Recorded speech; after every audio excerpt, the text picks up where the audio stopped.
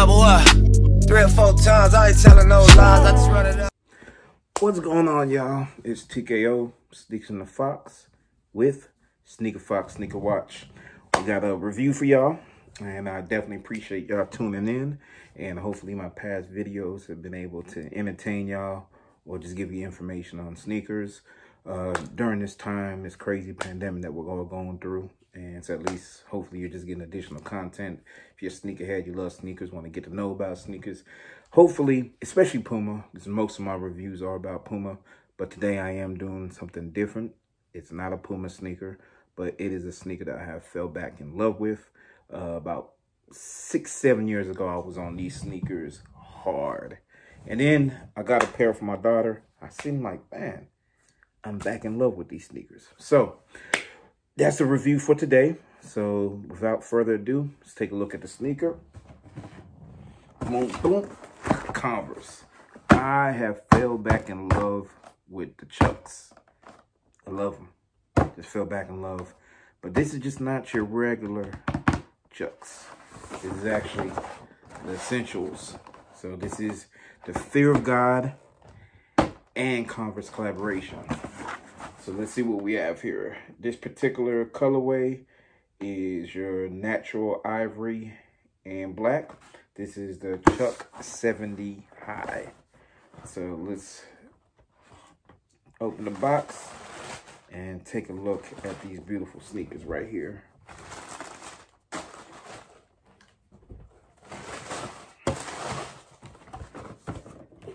Actually, got the matching outfit. It's your ivory colored pocket t-shirt.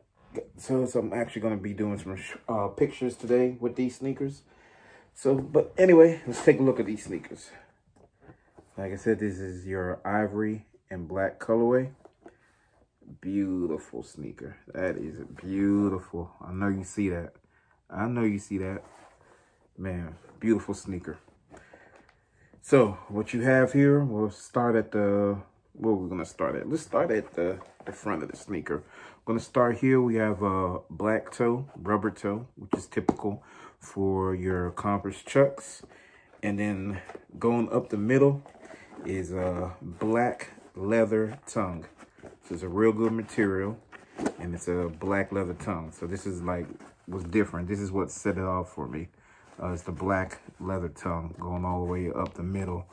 Let me unlace them for you. Like I said, I don't do any editing, cuts, or none of that. I don't do that in my videos. I just go straight through it. I'm not gonna do it, unlace it too much, because the way they got it laced here, it takes you back to the 70s, 60s, how they would wear their Chuck Taylors, their Chucks, to wrap the shoestrings around the top on the heel. But what Jeremy Lorenzo has done is he put a little hole in here, right here, so it makes it easier for you to turn the laces around the sneaker, and you don't have to worry, a loop right here, so you don't have to worry about the laces going up and down and moving. It's got that loop right there, which is real secure to put the laces through. So that's what I really like about the sneaker. Let me just loosen it up a little bit so we can look at that leather tongue. That was like the main, he kept it really simple. You know, he didn't do too much. And I think sometimes simplicity is the best. It does come with black laces. I don't know how this would look with black laces. They're the black laces, that an extra set of black laces it came with. I don't know how it will look on there since it already has a black tongue. I don't know how it would look with these extra black long laces. I'm gonna take them bad boys out. But let me unloosen it so we can go ahead and take a look at the black leather tongue. There you go. Here's the black leather tongue. And I think that really gives a nice contrast to the sneaker. You have your black rubber going all the way around the sneaker right here above the midsole. And then right here on the midsole, starting from right here, you have your black line as well going all the way around the sneaker. Then the typical holes right here for the breathability of the sneaker. So you get that air running through the sneaker and everything. On the inside, we have, it says Converse on the inside. Boom, boom, boom, boom, boom. You see it. Then your typical badge right here. You got your Converse Chuck Taylor 70. It's a dope sneaker, real dope. But this is your right foot, and it's a little couple differences on the left foot. Everything's the same on the left foot. Here's other extras. I'm not gonna put these black laces in here. I just don't see the point of the black laces when you already got a black tongue. So I'm not gonna put black extra long black laces in there. That's not gonna go in there. Let me unloosen these bad boys up, because I am going to wear these for the shoot. So the main difference on these, everything else the same. Black tongue, as you see right here, going up, which is a dope, like I said, real nice contrast. And you got the black lines, top, bottom, all the way around the midsole. Same Chuck Taylor badge right there. The difference on this sneaker is the license plate. On the license plate, you have Essentials and you have Fear of God. But this is Fear of God collaboration. Essentials is one of Jeremy Lorenzo's lines under his Fear of God. That's one of his capsules. And so that's the capsule that he decided to go with this sneaker. And this is the type of color that they use for the capsule. And I think it's just a real dope color.